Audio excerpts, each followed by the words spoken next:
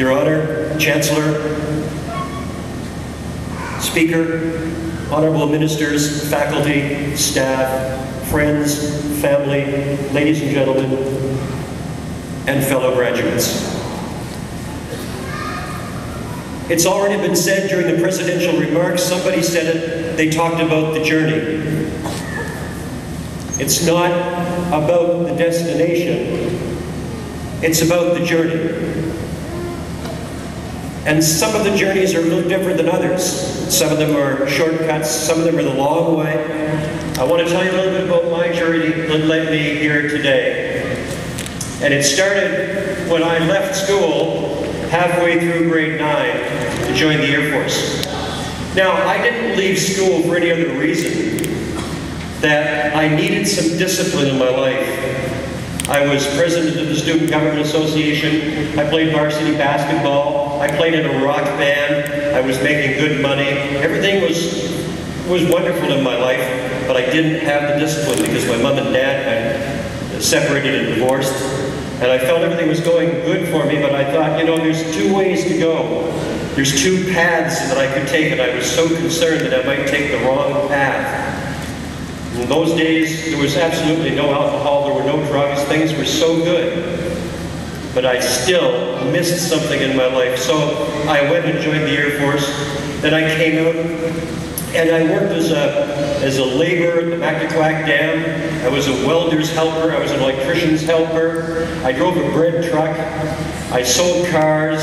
I owned a nightclub. I was a private investigator. I had my own security company, and I've been working since I was 15 years old.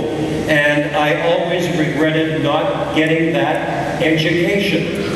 So I went back as an adult. And the first stop was in the industrial park in Minto, the wonderful community of Minto, where in a trailer, I started to get my upgrading, they called it then, adult education. And I started back in grade 6, and I went up to grade 11, and then I had to come to Fredericton to classrooms on Queen Street, where I finished my grade 11 and my grade 12, and I felt so good about it. But that's part of the journey. I've spoken all over this province, and I have always consistently told the kids that I was talking to how important an education is.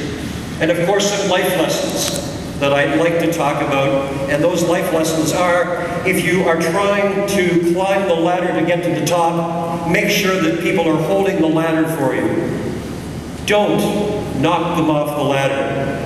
The other important thing is never, ever look down at anybody. Either look up to them or look them in the eye. That's very important. So it's been quite a journey, and the journey continues. We continue each and every day to learn. Fellow students, this university has given me something that I never had. I never had a graduation. I never went to the prom. I never went to a reunion because I've never belonged. Well, you know what? Today, I belong.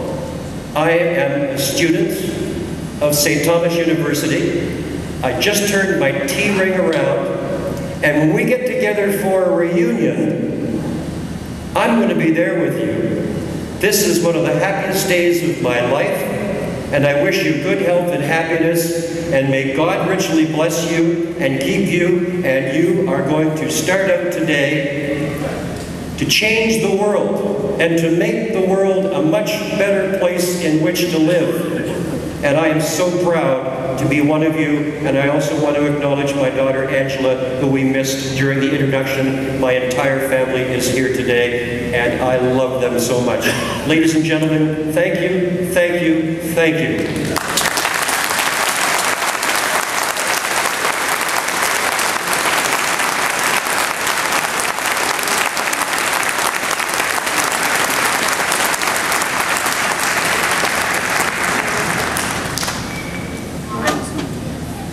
Thank you, Dr. Woodside.